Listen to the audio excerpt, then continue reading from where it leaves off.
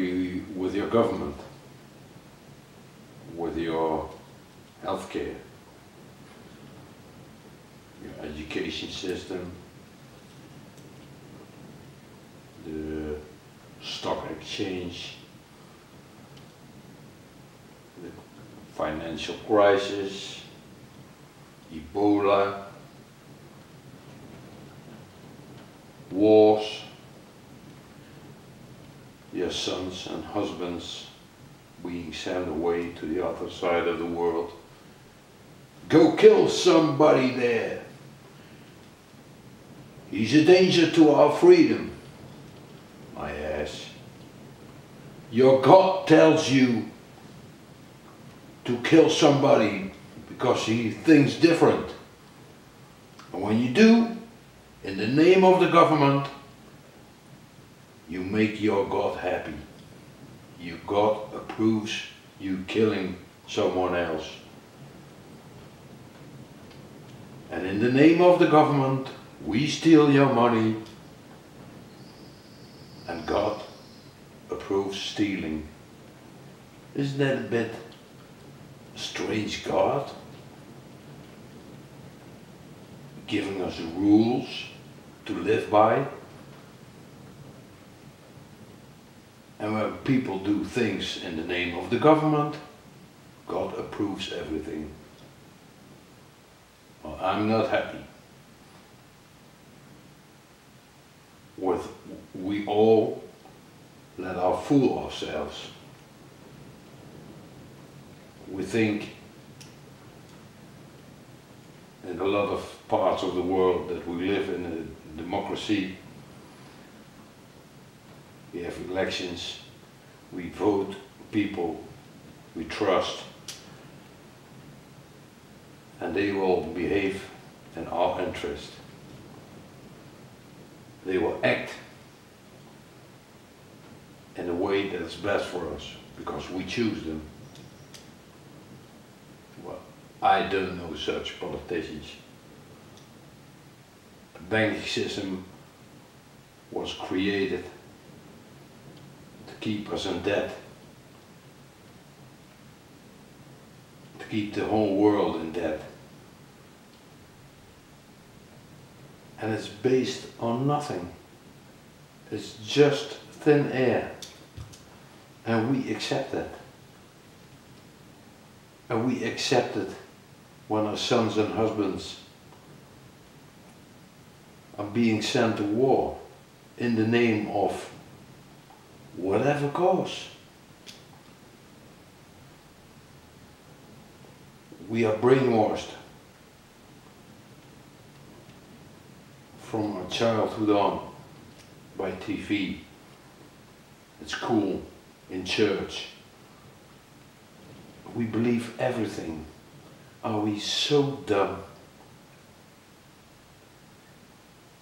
We believe that we are on top of the pyramid, that we are very smart, and that there is nothing between us and God.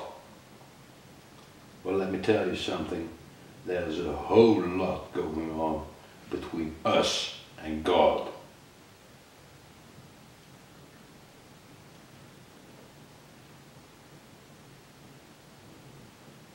The time to accept everything that they tell us and believe everything that they tell us is over.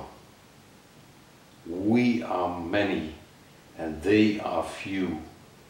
They have all the money and they keep us in fear and in hunger and in need and sick and in debt.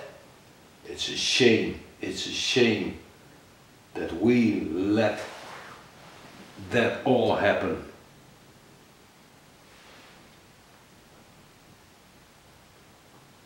We have to see all of that.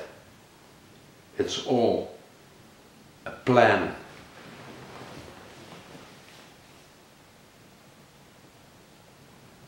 ISIS, 9/11, Ebola, HIV, all the disease, cancers, energy problem, being dependent on oil, money, our sick-making healthcare.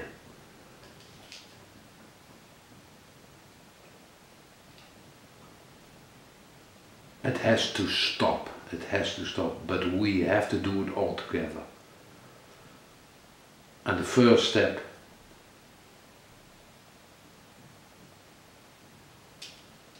is not as frightening as you think. You just have to listen to your heart. In your heart, you know what is true and what is right, and what would you like someone else to do to you. Would you accept someone killing you?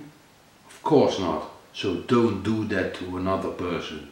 Would you like someone come to steal your house or your job? Or no, then don't do that to another. If we have plenty enough to eat, why shouldn't other people's have enough to eat? If we feel safe, everybody should feel safe. If we can go to school, everybody must go to school. I mean, it isn't that hard.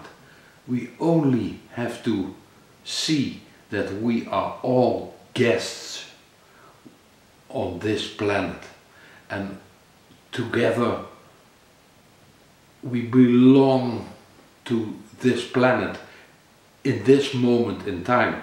We have to do it together, and we can make it good and pleasant and happy for everybody make, or we can cause a lot of misery and suffering. I want happiness for everybody and equality, but I can't do it alone, and you have to wake up.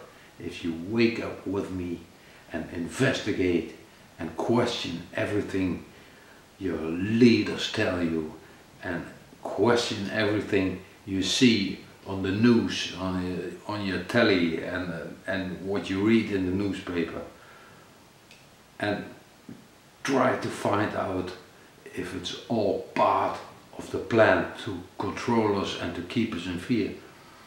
Maybe we can stop this whole thing. There is hope for us, but we have to do it together. We have to wake up and see what we let happen. We can't stop it. Are you with me? Are you with me? Damn it!